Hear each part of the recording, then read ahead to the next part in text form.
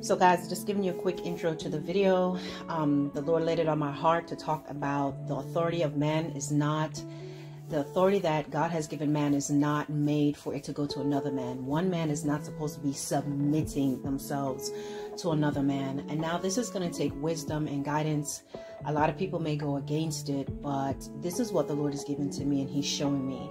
You know, a lot of times when people are standing there and they're just serving this man, you see all the men doing this.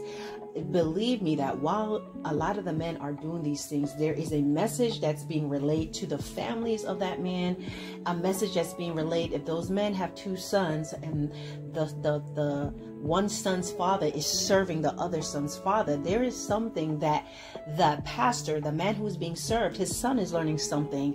And there is a certain, even though they may be friends and they play around, they're getting the impression that actually their dad is more important, and so therefore they are more important, because children are going to mirror and they're going to look what they see, and the authority that you walk in or you don't walk in, they actually mirror that themselves to that. And so it's time for the men of God to just step up in their authority. And this is something, even if you don't know how, I am going to encourage you to get in the presence of the Lord, and he will show you. He is your heavenly father. So whatever your natural father didn't do, he will show you. Too often men are walking in a position of subservience and not authority. You have something that you can give, that you can add to, you know, any foundation or any organization, whether or not you have the background of the education. God placed something in you from Jeremiah chapter 1. He knew you from before you were infused in your mother's womb. So whatever your circumstances and your surroundings around your upbringings are, it has nothing to do with your authority in Christ when you become a child of God. So guys, I hope that you all are able to kind of take a look at this and pray about it, because one thing is, when everyone is lauding and lionizing one man, there is a message that's being sent. There's something about this man that he is deserving of all this attention and all this service, and it should never be. We're all in the body of Christ to learn, and whether it's happening in a church building or in a Zoom setting or in home churches or when you gather together, there's too much of there is just too much of this usurping of authority that's going on, and men are being demasculated, if that's the word. Is that demasculated or emasculated? I can't think of the word, but they're being stripped of that. They're already being stripped of that in other ways, but in the church they try to do it and make it seem like you're going to get something. But no, what you're doing is you're changing your image before God. You're exchanging your authority that God has given to you and giving it to one person. And that is why you find many men inside of the church acting crazy. This is when they feel like they can tell you what to do in your family. They begin to direct you what you can do in your marriage. They can direct you in what your kids should or should not do. This is when your wife begins to bypass you and go to him. Your children will more so follow him than you, because you gave him your authority. There's certain things you should never do. Anytime a man walks into the house of God or he gets in the presence of another man, it should never be about trying to, you are now serving them. And that's what they do. They size you up. And sometimes what they do, they get you in their circle if they think that you are beneficial to them in some way. And then now you end up, you know, it's called a soft serve. So they take their time and warm you up to the idea. And slowly you'll find yourself living to do stuff for them, running down to the church to hurry up and get what they need, or running to, it just gives you such great pleasure to see him smile. This is not natural, guys. It's really not. So I want you to understand that you can serve, you can do things, you can be a blessing to other people, you can be a help to others while maintaining your power and your authority in Christ. I hope you enjoyed this video. Peace. So guys, I'm going to touch on what may be a delicate topic, but it is what the Lord has given to me. I'm not sure what the title will be yet, but I know it's going to be somewhere talking about men are not to submit to other men. It is not God's ordained order and will for a man to submit to another man. And I'm talking about in today's churches, you know, people often compare themselves to the men of old and how things were done back then. These were different times, okay? And a lot of these men were walking in full humility to the Lord. This was before, now this is before Jesus dying on the cross and now giving us a comforter. According to John chapter 14, you'll see also in John chapter 16, the comforter, the Holy Spirit, has come to lead, to guide, to reprove us. We have the Holy Spirit.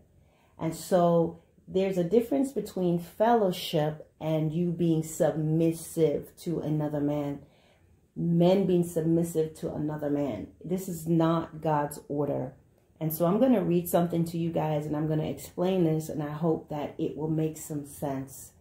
Okay, so I'm going to read you 1 Corinthians 11 and 3. Now, that whole scripture itself is pretty good, but this is the only place the Lord wants me to go. All right. But I would have you know that the head of every man is Christ, and the head of the woman is the man, and the head of Christ is God. All right, let's look at this order.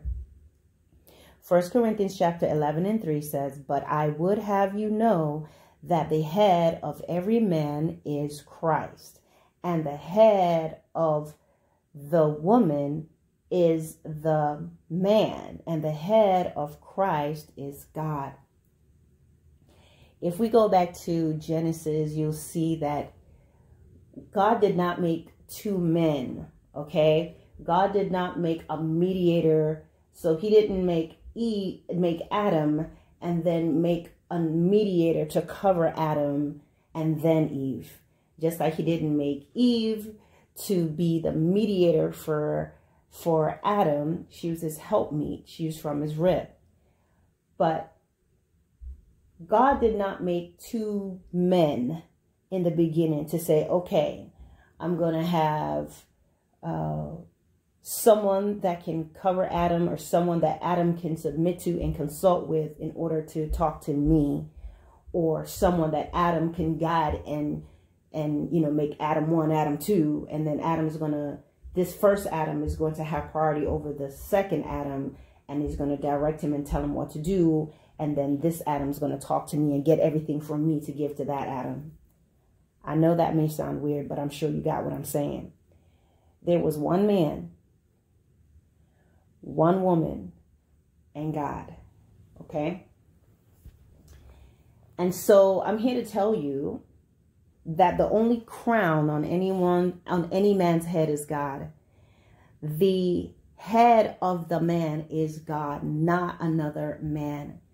And what's happening is people may say that and say, oh, we believe that. But when you look at what's going on in the church, you're finding that when men, strong men, or even a man who may still be trying to get to know the Lord, and he's not sure when he comes in, there's a thing to feel, I need to submit to this other man. And so now you're finding men, they are just, they have what they call armor bearers, which is another word that's just been taken out of context and used in this way that is nothing what it was in the Bible. An armor bearer is someone that actually carried the armor of a king and went into battle, into war with him. An armor bearer does not stand there with your child. He does not carry your garment bag. He or she does not carry your garment bag. He is not going to bring you some water. None of those things that you are capable and able to do yourself as a man.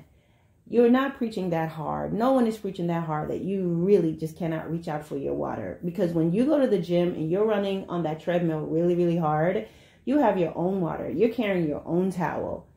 You know what I'm saying? There's no one doing that. If you went to the gym and there was a guy standing right next to you, you lifting your weights and you want some water, and there's a guy there to hand you your bottled water so you can sip between your reps, and a guy that's there handing you your towel and carrying your towel for you, you wouldn't even let that happen. All right. And that would just be the highlights. It will be pretty hilarious. But yet this is going on in the body of Christ. And I'm here to tell you that the man is often being displaced. This is a thing of the enemy to kind of displace the man, to take his crown and his authority. So you find a man being subject to another man and not having, he's standing holding his water and giving him his mints and whatever. And I'm sure that it's the way that it's meant is, it's supposed to be that this person is somehow, this is kind of like people are putting that like how Eli was with Elijah, and perhaps how Samuel was with Eli, and no, different times. And these men were completely different. I'm trying to tell you, a lot of men that you find in authority right now, they're not even listening to the Lord. They're not submitted to God. And they have this God mentality, like I am a mini God. And they are really striving hard to put a capital G on that, okay? But these are times that men have to be in position in their home. And whatever you've never known, whatever father you've never had, you need to know the word of God tells you, call no man father. Call no man father. Call no man master. This came out of the mouth of Jesus because we already have a father. Now, outside of your physical dad and mom, you know, people, oh, this is my father and all these different things. Guys, what happens is when a man starts to do that, that means this is a man you're going to for everything. You do not need to do these things, okay? There's nothing wrong with getting advice and counsel, but you must not be submitting yourself to another man in any way. You need to submit to God. And when you submit to God, whatever you don't know, this should be the mindset. God, I don't know everything there is to know. Perhaps you didn't have a father figure. Perhaps your father left you. Perhaps he didn't do the right things. Perhaps you didn't grow up in a good home. But I'm here to tell you, God created you. So your first person, the first individual that you should be going to is God for everything. And then he's going to begin to rebuild you. He's going to take down and pull away all those things that cause you to be who you know, where you lost your way, you lost your identity. And he's going to build that back in you. And when he brings other people around you, then you realize when you're entering into these places, you are going there not to be submitted to anyone, but you're going there with your own crown on your head, your own sense of being through Christ. And then wherever you can help and assist with, you're there to collaborate. You're there on an equal plane. Too many men are walking into the church because that man is on the pulpit. That man, he's sitting over here. They're over there. You begin to become subservient. And they want to put that in you that you need to serve them in order to get the anointing. Why do you want their anointing? God has his own fresh, never used, never sweated on anointing just for you. When you enter in this place, you must know that you're a child and you're heir of God. And so while, yes, a part of being a child of God is like, we know we can learn, we can perceive, but then everything goes back to God. You decide and you go to the Lord in prayer as far as, is this right, Lord? Or I don't feel this, I don't agree with this. And the Lord will guide you and lead you. When you go into these places, and you're not going to walk in where you have to leave your wife's side. You're not sitting where this Sunday because you have to sit with the pastor this Sunday. And you're standing up there with his towels and with his water and all these things. And your son is sitting there looking at you. Your wife is sitting there looking at you, taking your crown off to go serve someone else. Now, somebody may not agree with me, but the bottom line is, why do you need to give him his water? Because they're telling you and you're being taught that these things will somehow, you're being told that in you doing that and you serving him, God is going to honor you. You're being told that in you doing these things, then something's going to be passed on to you. But I dare to say differently. You don't need to do that for anything to be passed on to you, because your stuff is not going to come from a flawed being. When God blesses us, he's going to give us the blessings. He may use people to bless us, but it's not going to be through you serving any man in any capacity. If you want to assist and do something, that is different. But you should not be doing anything where you can't sit with your wife, you can't sit with your family, and your son is sitting there looking at their daddy, handing the pastor this, handing the pastor that, standing there. Why is this man not able to sit and get the word of God just like you are? And I don't care how much you're saying he's listening. No, he needs to sit there and pay attention and be paying attention to all the little movements and gestures. And, oh, the pastor's sweating, let me give him this. Oh, he needs, oh, let me get that. Let me carry his Bible. Let me follow him around. Let me go here. After church, you need to be going to your wife, seeing what she needs. taking care of your kids, seeing what they learned.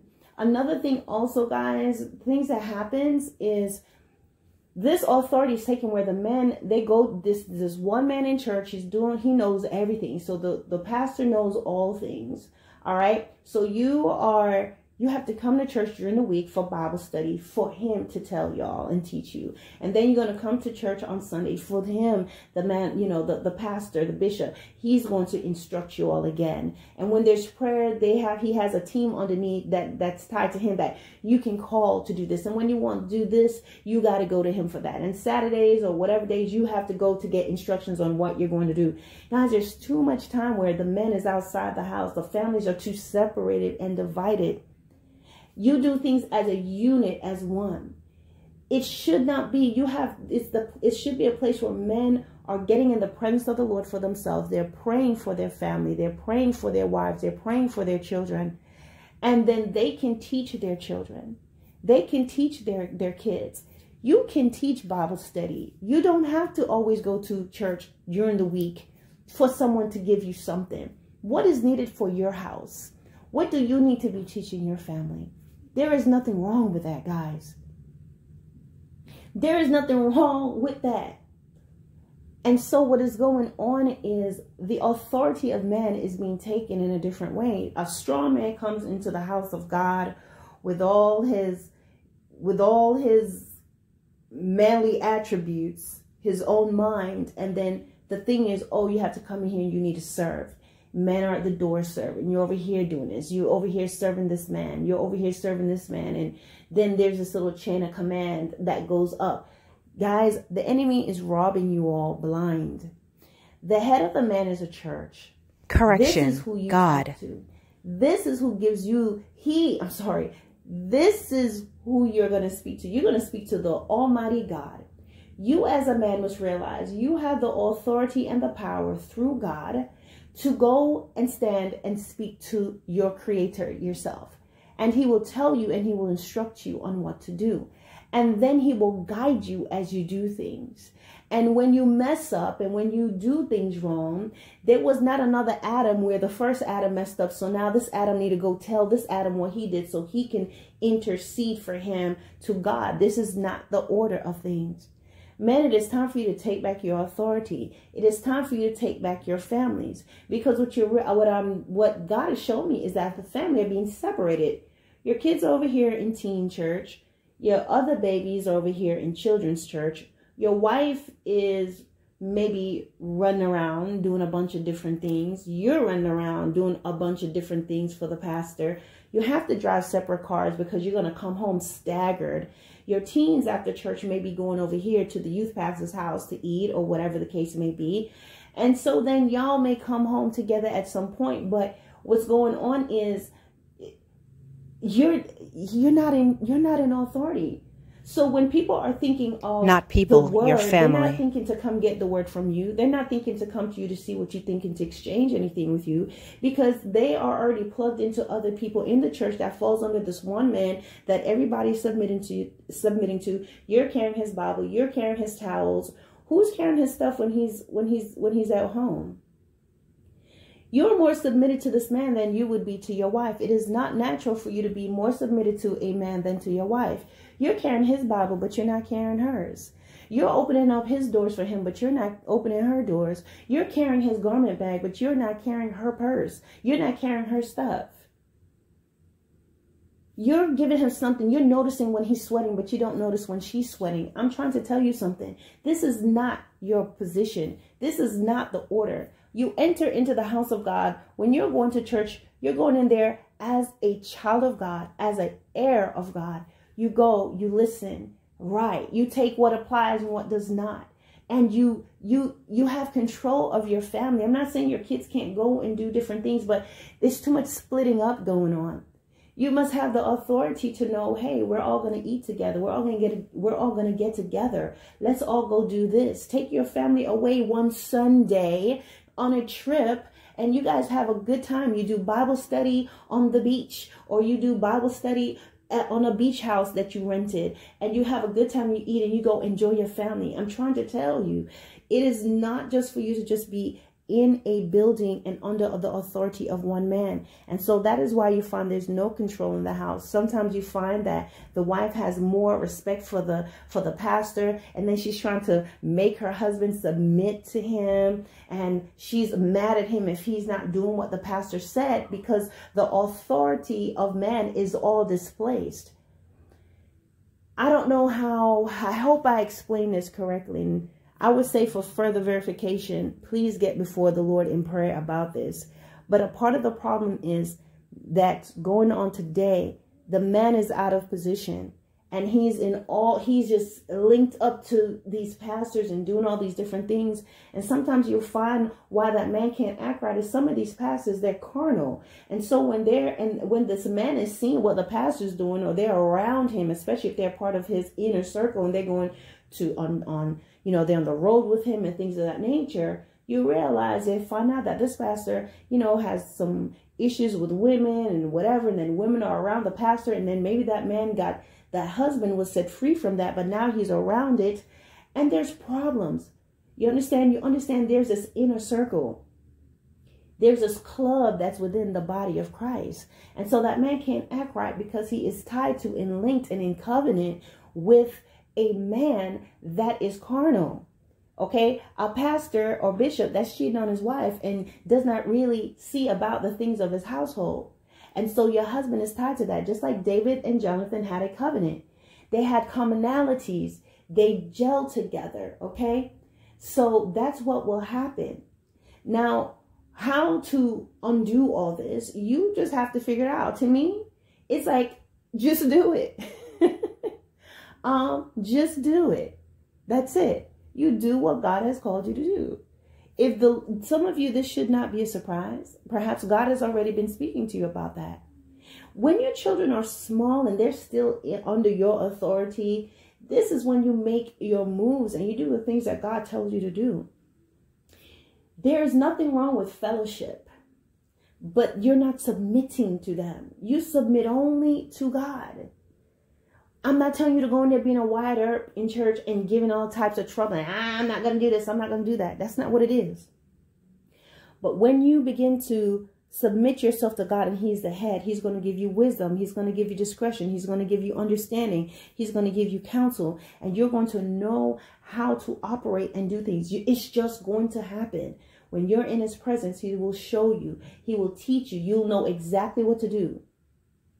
But I'm here to tell you, a big part of the problem is that there's a lot of men who they walk in and they give their strength and they give their authority and power to this man. And then they're doing these things because they're being told, oh, if you do this for this person, then God's going to do that for you. Absolutely not. You can go boldly to the throne of grace. There is no middleman for you. Jesus came and became the ultimate sacrifice for us so that we can come boldly to the throne. But you are the head of your family, and God is the head of you. God wants you to come in his presence, and you need to recognize and realize his specific blueprint for your life so you can walk in the authority and in the power that he created you to walk in as a man. All right, guys.